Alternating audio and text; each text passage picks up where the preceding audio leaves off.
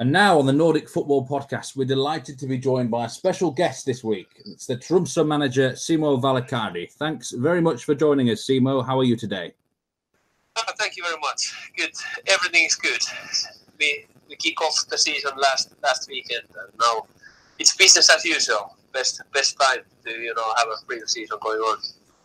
Yes, the first match of the season, victory for Tromsø away at Ranheim. And this was quite an incredible match, actually, for anyone who didn't see this game. The first half was played in blizzard-like conditions, snow on the pitch everywhere. Ranheim led 1-0 at half-time, and Tromsø came back to take the 3 points. Incredible game, Simo. In terms of the weather, you would have seen the forecast for this game, but is it actually realistic to prepare playing in snowy conditions? Actually, our location, Tromso, we are so far north, and this is kind of hard to believe. I think the people, they believe other way around.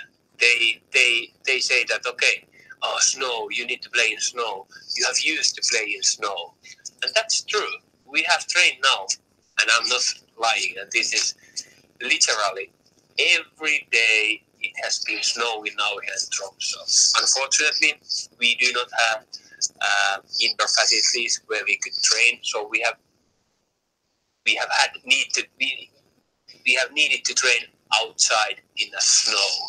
But it's a funny thing when you have training 4 months in the snow, and you think, okay, we get now the season will start. We get the south part of the Norway. There is no snow. We get playing good conditions, and then you walk out of the locker room when game should start. You walk to the tunnel, be ready to go your first match, and you see it's snowing even more than Tromso. It's snowing so much. It hit our players so hard. And I have to say, the players, they were shocked. I was spontaneously, when I walked out of the locker room, and I said it aloud in a tunnel, I was like, what the... How is possible it's snowing here? And I have to say that first half, it was so difficult. Yes, we were 1-0 down, but it could have been even much worse. We had a 10 minutes break. They needed to clean the field and everything. But then, fortunately, the weather for the second half was very good, so we were able to play our kind of football, and we managed to win. But that people say you are used to playing in the snow, but it's not good how we want to play. No. It's not good for our players. And then when you have been training 4 months in the snow, it's not funny anymore. If it happens one off time, yeah, this is what I experienced. But when it happens every day, it's so hard. But that's how we do. But end of the day, very good second half, and we managed to get all 3 points. Yes, I've just some key statistics for this second half. You had 49% possession as opposed to 39% in the first half. Your passing accuracy increased by 10%, and the amount of duels that Ranheim players won dropped by 10% as well. So basically, you were better in that sort of capacity in the second half. I'm guessing you gave him a bit of a bollocking at half-time to turn that around. Actually, it was bollocking. It was more like, we had a very good game plan, a specific game plan when we went to play. But unfortunately, the weather, what you cannot control, it played a part. But still, the players, I saw it already at half-time. The players felt it, because you felt it when the first half, finished. That okay, now the weather will change, and I felt it, the positiveness in a locker room. And actually, we were not playing that well. The first half, we could not connect the passes. We could not win that many duels. But the players tried all the time execute the right actions. So they were following the game plan. So it was nothing to do, bad attitude or not working hard enough. They put very good effort first half, but we could not just play well. So it was just more adjusting, be positive that we will turn if we do these things. And the players, then we grew in the match, second half, and it was not in this match. I didn't do any shouting or anything. The players, they were following, the plan, but still 3 points. But still our passing accuracy, those kind of things, it's not the level where we wanted them to be. But we were, as you said, big improvement for the second half, and I think the main reason was because we were able to play a little bit more our way, our kind of football. Yeah, let's just talk about the Tromsø way under Simo Valakari now. And, well, really, for listeners who aren't aware, you're quite a strong possession-based team, aren't you? You tend to keep the ball quite a lot. You had the highest passing accuracy out of anyone in the Eliteserien in 2018. So what is the Simo Valakari philosophy of football, would you say, in general?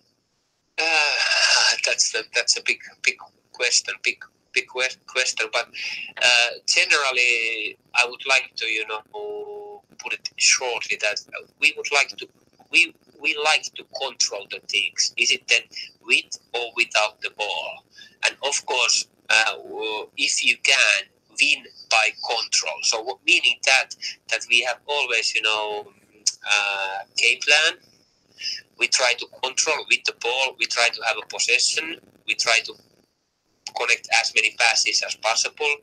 Of course, not just sake of possession, but try to move the opponent, find overloads, find different angles how we can pass it, so we can control with the ball. Then if we control the game with the ball, it will lead almost automatically that we can control without the ball, because when there is a turnover or there is a transition for the opponent, we are in a good positions to start our defending actions. So as much as possible through the 90 minutes, we should be in control in situations. And then, of course, in football, random things happen. But if you are more in control than not, you are more proactive, you know what to do with or without the ball. I believe it gives us a better chance to win the football match. So basically, put it in short, yes, that's why a reason we want to have a possession, because then we have the players in the right positions. Our balance on the field should be right if you are able to connect the passes. So that's kind of the identity, and I believe we have good footballers here. It's much more fun, to play with the ball and try to, as I said, to be proactive. Try to find those spaces and holes what opponent leave us when we move the ball. So yeah, we try to play with the ball. Yeah, I think you actually play a very nice style on the eye, and it must be nice for the fans up there in Tromsø to see a football team play in that sort of way. Let's just talk a little bit about Tromsø itself. It is the world's most northerly city with a population of more than 50,000 people. I mean, we're well up there in the Arctic Circle here. The most northerly professional football team in the world at top level. What was the appeal for you at Tromsø before taking over, do you think?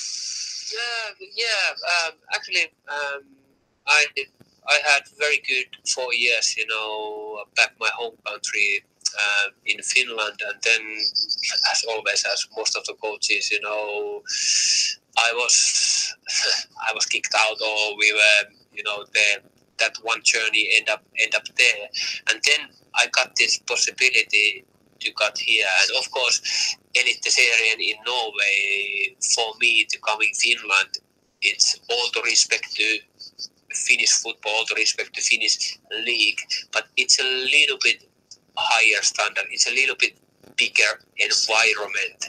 So to Tromsø looking for a new head coach, and through different kind of connection they found me.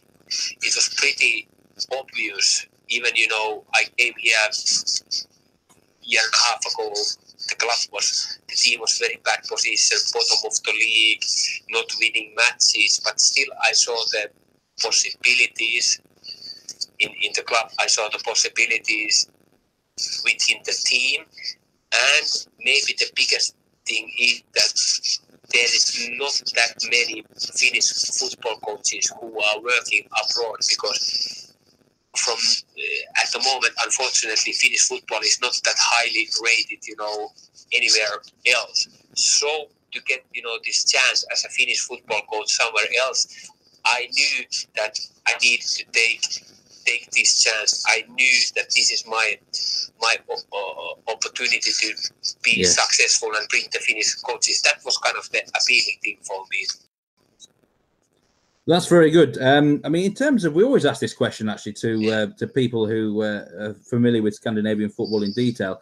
The difference between the leagues in Finland, Norway, Sweden, perhaps Denmark. I mean, what would you say in ranking order in Scandinavia is the best standard of league? I think, of course, it's hard to compare, but I think you can find, the facts, how the teams are, how they doing in Europe and things like that. But what I can compare now, I can compare Finnish and Norwegian league.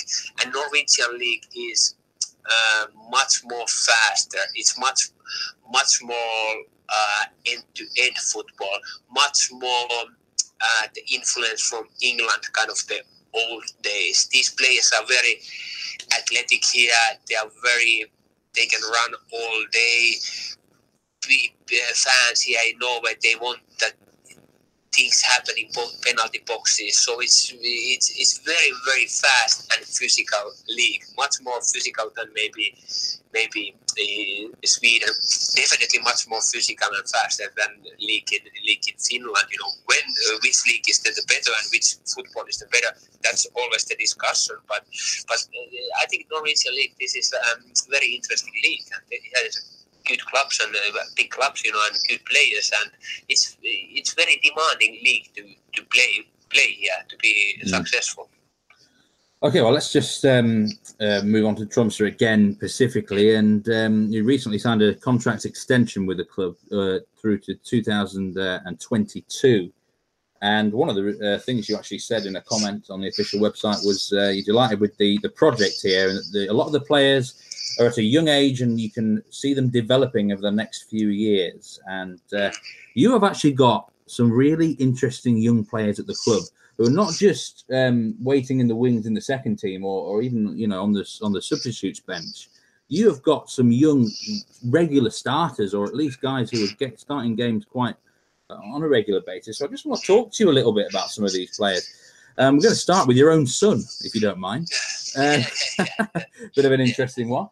But only Valakari, just 19 years old, central midfielder, who's definitely caught the eye in the last couple of years. I'm sure you can tell us plenty about him, but just a bit about some of his main qualities, Simo. First of all, I have to say how I see it. It's an old saying, it doesn't matter how old or young you are, you just need to be good enough. And it's the same little bit, with these players here. They are not just playing because they are young players. They play that they're good enough to play here. And then second thing is, yes, we are a development club. We have very strong academy. I think last 2 years we have had most productivity points than any club in Norway. So it means that we have our own academy players. They have played most minutes than any other club. So our academy is very strong. But as I said, I love young players, and I love when they can play without the fear.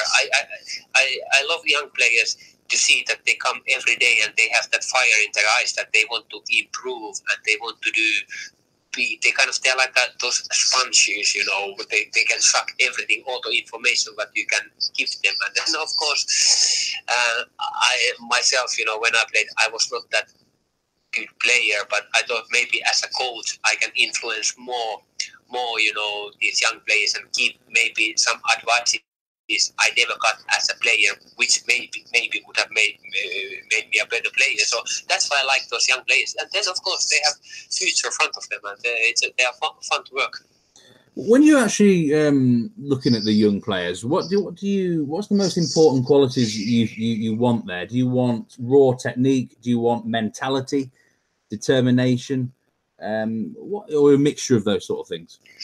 Of course, the mixture is the best. But what I look, maybe first thing from the young player, I look the character.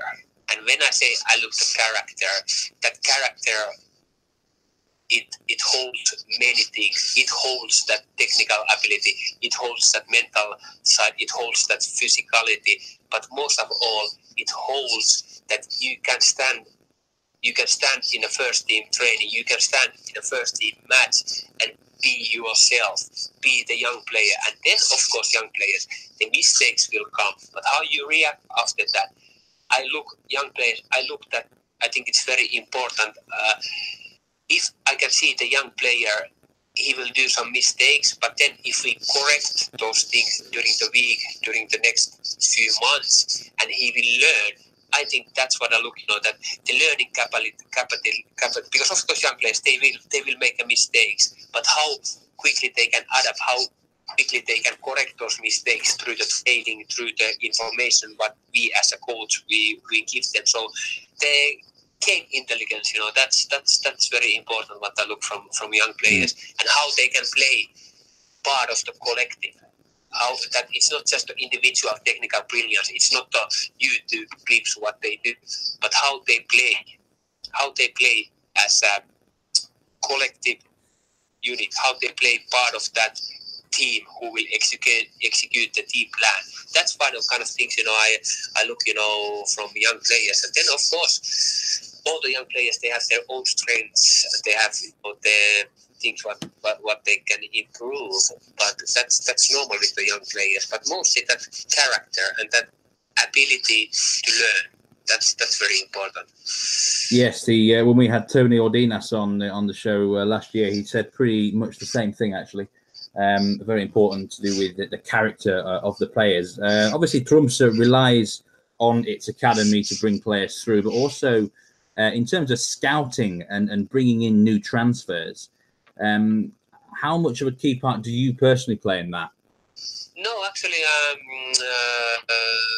it's kind of course, good people working, scouting. We have good people working the transfer, but then we kind of decide all together. And of course, we all have our different connections. We have brought, as you said it, my own son, Onni Valakari, we have brought here, but we have brought in 2 more Finnish players because I knew them beforehand that maybe our club didn't know, so we have a different connection, different people here, so then we work as a team. So it's a pretty interesting process how we do it. And just a word on some of your sort of fringe young players that potentially the likes of, say, Marcus Holmgren Pedersen, Sigurd Grunley, Jakob Karlström. Do you think they could potentially challenge for first team spots this season? Yeah, they're very much in a mixer, and all those players and a couple of more, they have had very strong pre-season, and they are pushing really what I like so much. Every day they're pushing so-called our seniors players in a training, and I don't have any hesitation if I need to use them. And actually, I'm hoping so much that one of those players, even 2-3, will make break through this year.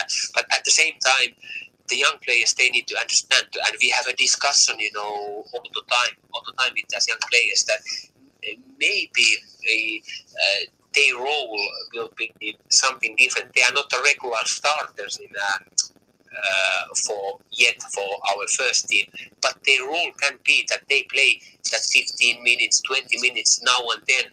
But and then it's not the end of the day. Oh, I'm not playing. They are here in a good environment. We work the individual plan. They training well every day, and then they get these minutes there. They get those minutes there, and then maybe some start there. But it's as well, for those young players, they need to be patient. But to say that, we can't just wait. You are young, you will get your chance. No, when you are 18, 19, some players, they already play Champions League, they are stars. So it's possible to do as well. But at the same time, football in your head, you need to be patient. But you need to do every day that I'm as best as I can now. So that's kind of how I see development of those young players. How important would you say the likes of Morten Gamst Pedersen and Simon Vangberg are in terms of role models at the club for these young players? They are priceless to be that role model. Both of them, they are so good professionals. And taking example, Morten Kamps Pedersen, he has played the highest level. But still, every day when he comes in, the professional shows through him. It's not like he's taking anything for granted. I played this, I know how this will do. He has had good sleep, he has eaten well, he will come early in the training to prepare his body, he will listen all the tactical lectures what we have. Then he goes out and train, always pushes his limits on the training, at the same time having fun, of course. And then he comes back after training, take care of his body, what he needs to do afterwards. Then he eats, and then he sleeps, and then he do same thing next day. So that's what the young players, they need to realize, that it's not like, okay, I do it well today, and then I can take it easy. No. To be a top athlete, be a top footballer, you need to do it every day, 24/7, and then year after year. So they are very good role models. I'm so happy to have them here. I can imagine that. You may even have played against Morten Kamps Pedersen back in your playing days, Simo. I don't know, because you were.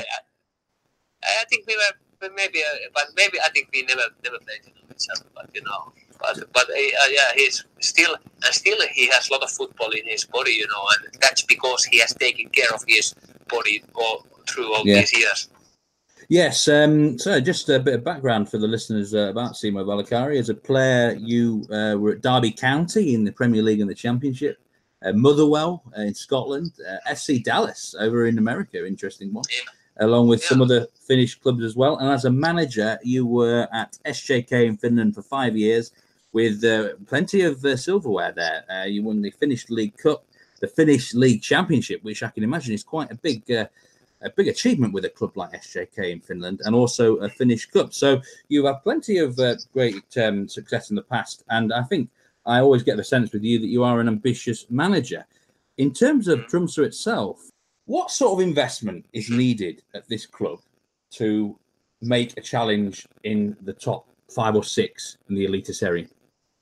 Yeah, very good question. That's kind of the question, what we try to find an answer inside here at the club. But the situation now with the club, it has been very bad financially. So what now the new board and the leaders, what they have come in, they try to kind of steady ship and kind of find that foundation where we are. And I think it's progressing well.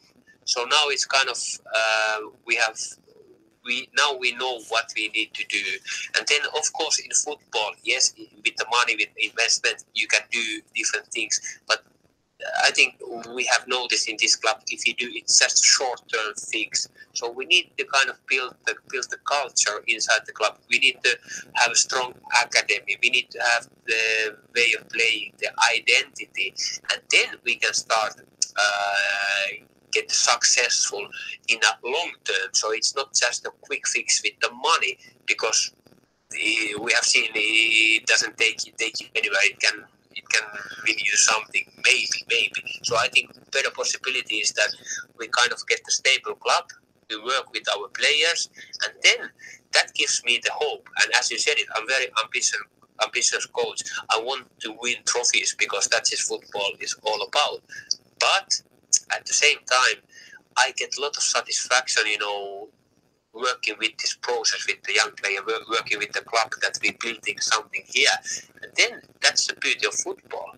It's possible. It's so, especially in the elite setting. Yes, you have those big teams, they are always there, challenging there. But every year there's one or two clubs who can. You never thought that, okay, how they are that up. But if you do the things right in football, you can go almost against the odds and earn that your own luck, or how you call it. But in football it's possible, and that gives me the hope, and that's why I see the future of Tromsø Football Club as well. Very interesting.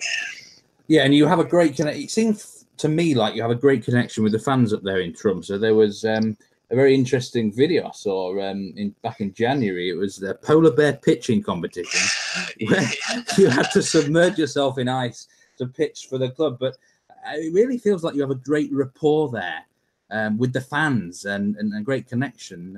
Is that true? I hope so. I feel it, and I feel this city. I feel this football club means so much for people here, so much for the fans here. Yes, if we are not winning as we were not winning as much as we wanted last autumn, last part of last season, of course they made their opinions heard. They were very critical, but at the same time they do love this club and they want to be part of this journey. So it's I always compare this place. We have two local papers who are every day in our training, and they it's a lot of stories every day for the local papers. I compare this place like it feels like to be in England. It's so intensive. This the kind of attention what you get here at a football club, and I really like it because football is a passion. It's about the feelings, and we need to give feelings for the fans. And I hope of course, it doesn't matter how good guy I am or how great our players are, if we are not playing that way that the fans are enjoying, if we are not winning the football matches, the fans, they are not enjoying. So we need to give something to the fans.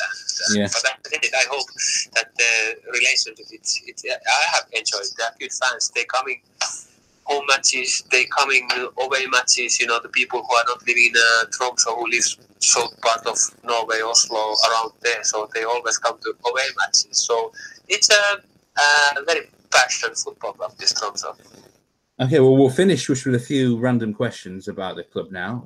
Yes. And, as you're quite well aware, the Eliteserien Fantasy is very popular these days. And there's a couple of your players who are currently on the injury list who were popular last year, Mushaka Bakenga and Runar Espejord. I just wondered if you could give us an update on their physical condition. Yeah, Mushaka Bakenga, unfortunately, he tore or broke his Achilles tendon last autumn, but he's working his way back now. He has done some individual football stuff on the field, but it's still a long journey. Runar Espejord, he was our top player last year, but then he got some groin problems and ended up operation table. Good news with Runar now, he has been training now team 2 weeks in a row. Football training almost fully, but of course he has been out 6 months now, so it still takes little time to him to get the full fitness. But he's progressing as planned, and hopefully I would hope that we're talking more than 1 month and 3 months than before we see him in real action. So it's good news. That's very good news with Runar Espejord there. Yes. Formations. Are we going to see, because at the weekend it was more of a 4-4-2 for you, are we going to see a change from the three at the back this year a bit more? Yeah, I think so. It was already last year our kind of one of our that we could be flexible depending the players what we are available, depending the opponent, things like normal football stuff. And now, last match we went 4-4-2, 4-3-3, depending with or without the ball. So I like that we are flexible. 2 reasons. It helps the players what we have here. Maybe we have a little bit different team than last year, and then for opponent it makes it a little bit more difficult to predict what we try to do. So it's more interesting, and it's a good process to be able to do couple of different ways. And the Eliteserien itself, who is your prediction to win the league this year? I think it will be more evenly this year. Then, of course, there will be Molde, there will be Brann, Salzburg, but still, I would say the most famous and maybe the biggest club in Norway, Rosenborg, they have that winning culture. They didn't start well, this weekend, but they are good clubs. They have good players. So, if I would need to choose one who will win this year, Eliteserien, if it's not Tromso, but of course, but I would say Rosenborg. And I've got a final question for you. It's about your rivalry with Bodø Glimt. in the north of Norway there. Is that the most important fixture for Tromsø, would you say, in the season? Is that the first one you look out for when the fixtures are out? And actually, I have to say, when I came here, I look, okay, we don't have any local teams. We have no. We have a local team here. It's a Budapest. It's 600 kilometers, 6 hours by car, from here. But now I noticed last year we played, of course, 2 matches against them. We won 1 away, but then we lost home match. And I have to say, I have played, Derby County, Nottingham Derby. I have seen, Finnish derbies. But to lose that match and walking in a city next week, I really saw, and I have to say, felt it, how much it meant to the people, because it was not nice. I saw that the people, they were hurting, and they let me know as well that it's not possible. Never ever you can lose against Budapest. So it's a big rivalry, and actually it's so good. And I have to say, Budapest, they were at the first division, and almost everyone in Tromsø, they were hoping that let's get the Budo back to Eliteserien, that we get these local derbies, because it's good for Norwegian football, it's good for the fans, even it's a very big rivalry, but it's very good for Northern Norway football. I have to say, I really do. I think it's great for Norway football as well. Yeah. I really like both clubs. I always hope they do well in the Eliteserien. There's just something different about having teams, in the far extremes of a country in the world. And you're actually playing each other on the 16th of May, on a Thursday, the 16th of May, which is a big footballing day in Norway. Tromsø against Bodø/Glimt. Simo Valakari, thank you very much for joining us on the Nordic Football Podcast. It was an absolute pleasure. And very best of luck for the rest of the season. Thank you very much. All the best. Thank you very much. Goodbye.